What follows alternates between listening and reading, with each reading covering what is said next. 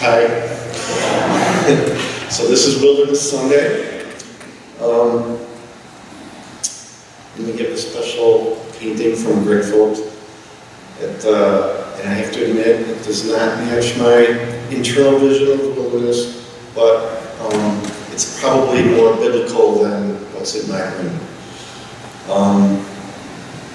We know that Jesus spent 40 days and nights in the Judean desert. And he further commanded his followers to come away to a deserted place all by yourselves and rest a while. But I was raised in the Midwest, okay, not in the desert. Closest wilderness areas that I know about are on the Canadian border. The Isle Royale National Park is technically a wilderness area, as is the Boundary Waters Canoe area. And I've been to all of those places several times. In fact, Elaine and I were there once, and she still remained married to me. And we're both lifetime members of the Sierra Club, which is founded by John Muir, who besides being the founder of the Sierra Club was the guy who talked President Teddy Roosevelt into the National Park Service on a camping trip in Yosemite Valley. So,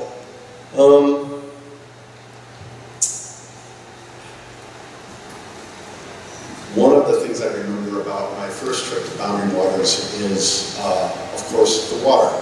And by that is not the beauty of the water, but you didn't have to treat it. Okay, you scooped it up in the water and drink. And I did that for like a week, and nothing happened to me. Second trip, the rangers tell me, oh, no, don't do that. It's complicated, it's more complicated instructions for treating the water. Flash forward to current day, there's now a debate, 2017 going on. There's mining interests that want to mine copper immediately adjacent to the Boundary Waters, with, of course, the byproducts of the mining going into the water. So, in this argument, by the way, is trans-political. There are, Republicans and Democrats on both sides of this. Some representing the mining industry, some representing tourism and fishing. So that's currently what's going on in our closest wilderness. What's going on with me personally is, of course, Elaine's contracted illness. And I mentioned to you, I think it was sometime last year that Pastor Sally said, oh man, I need to get away. And I'm really missing my trips to the canoe area. And she points me to this book, Renewal in the Wilderness, which is really great. And it's written by, actually, a chaplain in Evanston, Illinois, who leads trips to the Boundary Waters. And he links this to all of Christianity and to all the faith traditions. He does quotes in here, relates it to his canoe trips. So this is really good. So I would encourage you all to get away when you can. My most recent getaway actually was to another wilderness area in Alaska. Elaine went with me, so we had to cheat a little bit since there was a wheelchair involved. But we still saw, breaching whales. We saw black bears in the wild. We saw bald eagles. It was really good, and it was really good for me. It was good for her, and probably be good for you too. So I encourage you all to renew yourselves in the wilderness, as well as taking part in the battles to protect them. So, thanks. We have our bags. What we're going to do is open them at this time and look at what's inside.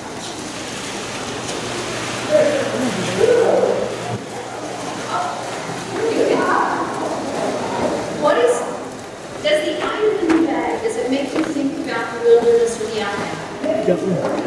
What sounds animal see? Do you think about sand or soil or stones? Now, as we approach the scripture reading, would you imagine that there are wilderness creatures and elements calling out? And what would they say? What would they ask us for? Before I begin the Bible reading, we have an introduction about Paul.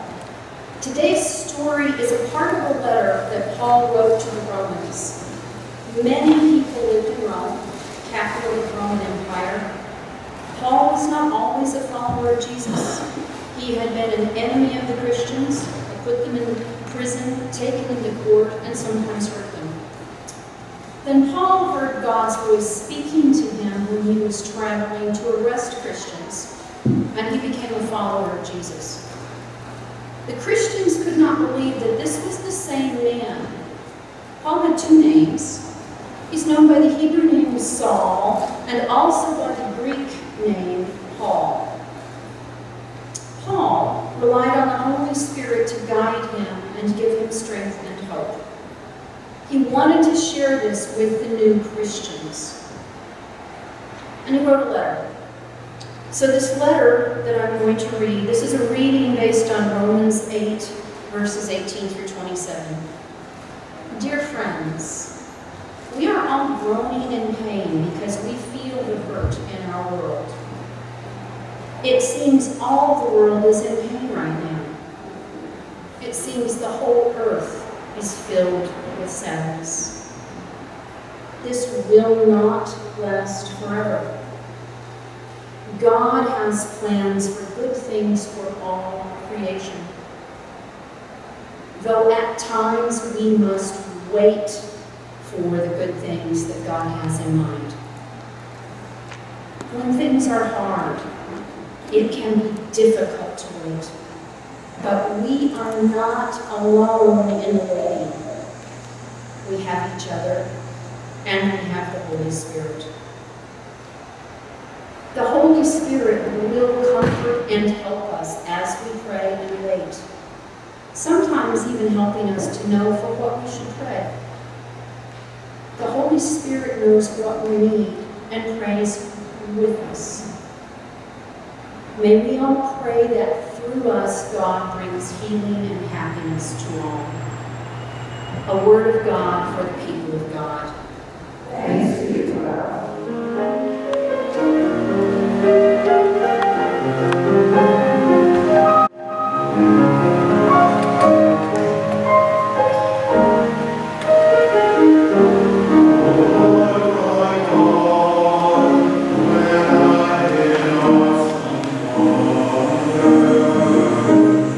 Consider all the words I have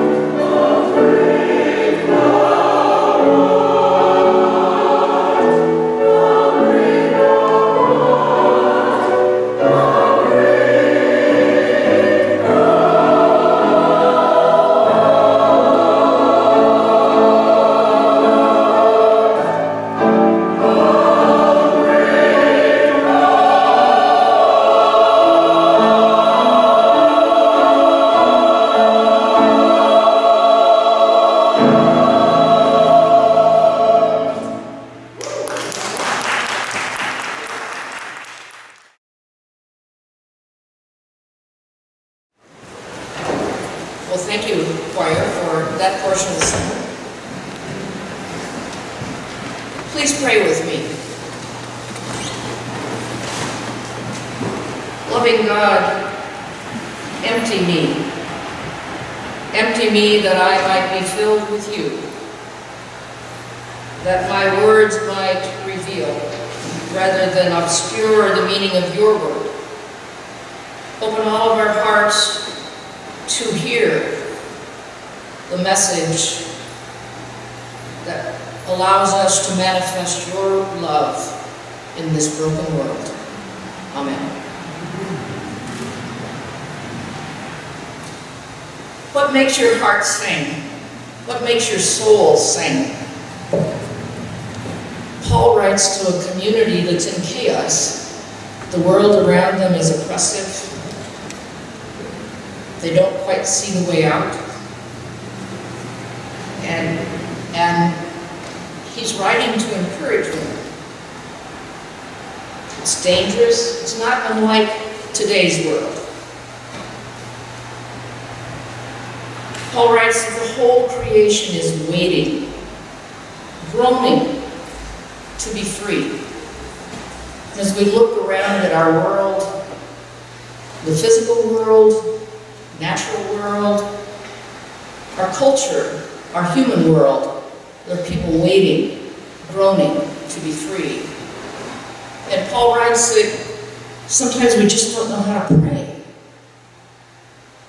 And so with sighs too deep for words, God fills in those words.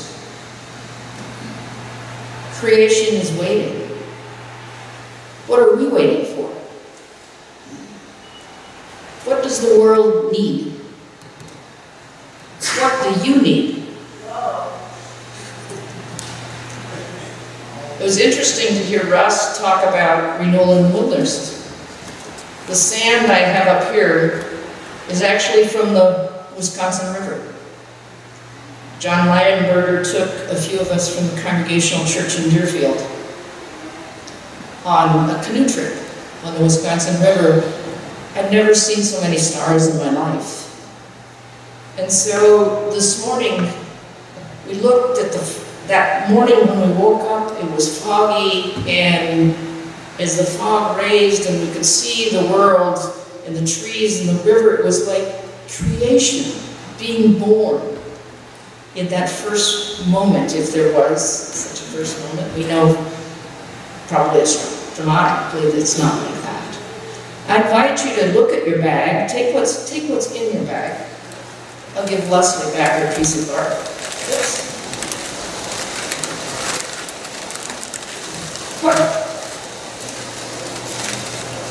What is it saying to you? Imagine. Perhaps what do you need to hear from it? So I'm going to give you just a moment, and then I'm going to ask you to find a partner and to share with someone. If you don't feel like you want to share with another person, I think there's probably a partner in the sanctuary that it speaks the words we need to hear. So I encourage you to find someone and take a minute. And then I'll ask you to switch so that everybody gets a chance. I know that Sally's done this with you before, so it's not a new experience for you.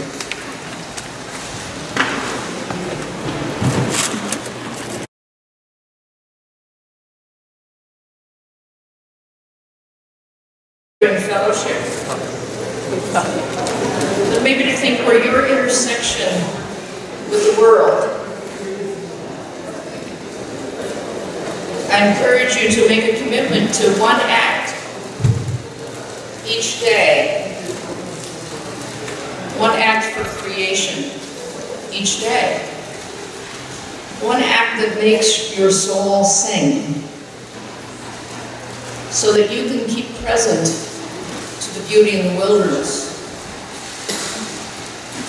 Studies have shown that nature is actually a justice issue as well, because in urban environments, there's greater violence where there are fewer trees. And if we can find those little oases of land and get rid of the broken glass and the concrete and put some sand, maybe some acorns and something, that people find it more peaceful. There's less violence in these areas.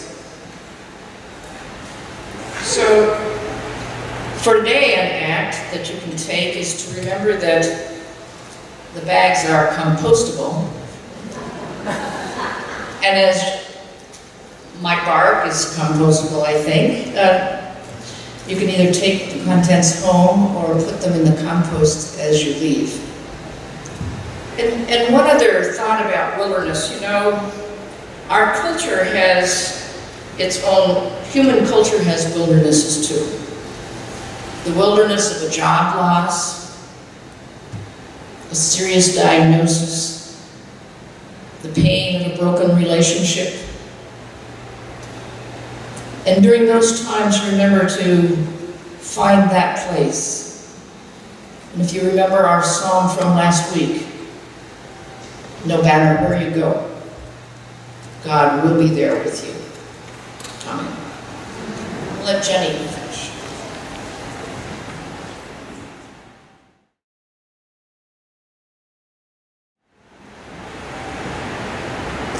The head of our scripture reading in my study Bible is future glory. Where is it? We are doing more harm than good to our Mother Earth. Verse 22 reads, "We know that the whole creation has been groaning in labor pains until now." If creation was groaning 2,000 years ago, it must be screaming now. Just in the last 25 years, humans have destroyed a tenth of Earth's wilderness. Geologists are considering claiming a new epoch, the Anthropocene epoch, because of humans' widespread negative effects on the planet. If we don't do anything, the areas of wilderness and outback will disappear, they say, by 2100. With its disappearance, many species will also disappear forever because we have destroyed their home. Creation is crying out for us to do something. What are we waiting for? The Sierra Club magazine had an article titled, "Walled Off, How Trump's Border Wall Threatens the Desert Wilderness." It talked about the resurgence of an endangered species, the jaguar. In the last decade, there have been a string of jaguar sightings in the American Southwest. The jaguar's extirpation came at the hands of usual culprits: habitat loss from logging, mining, and cattle grazing, sport hunting, and persecution by ranchers, and the decades-long U.S. government-funded campaign to wipe out all predators. For a while, jaguars held on in the jagged uplands of Arizona. The last known female was shot in 1963, only 175 miles north of the Mexican border. Jaguars, like other big cats, are intensely territorial. When the cubs reach 2 years old, the males leave their mother's home territory to establish their own. If there is already a dominant male in the area, adolescents are forced to disperse to avoid having to fight for turf.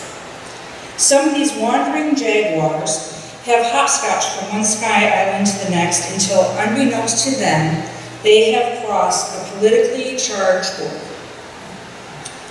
Trump's wall would not only affect the jaguar, but at least 6 other species: the apocalypse, the cactus for genus pygmy owl, the Mexican gray wolf, the pronghorn, the chirophagic leopard frog, and the bison. This is just one example of the harm that humans are doing to the wilderness, and I'm not even talking about the devastation that we can do to the planet life in the area with the building of roads to access the wall. Creation is crying out for us to do something. What are we waiting for? What can we do? According to Tim Wilbert, Republican of Michigan, when asked about climate change, he replied, If there's a problem, He, meaning God, can take care of it. For me, that is not an answer. We are being called to take action. The earth is our home, but we do not own it. We are to be caretakers of it and pass it on to generations that follow. As Cleo wrote in the bulletin, the earth is the Lord's. We are called by God to protect the wilderness. I invite you to read her short article in the bulletin when you have a chance. What can we do? My choice is to support the Sierra Club, but if that doesn't appeal to you, there are many other organizations out there that support the environment or preserving our wilderness and the Outback. We are not beyond hope. There is still time for us to preserve what we have, but Mother Earth is screaming in pain. We must take action, or we could lose everything. According to Dr. James Watson of the University of Queensland Wildlife Conservation Society, we probably have 1 to 2 decades to turn this around.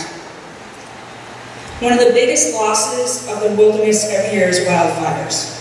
Humans are the biggest cause of wildfires.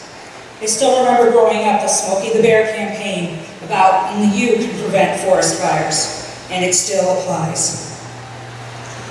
Every year there are more than 75,000 wildfires reported in the United States, and they burn an average of 7 million acres a year.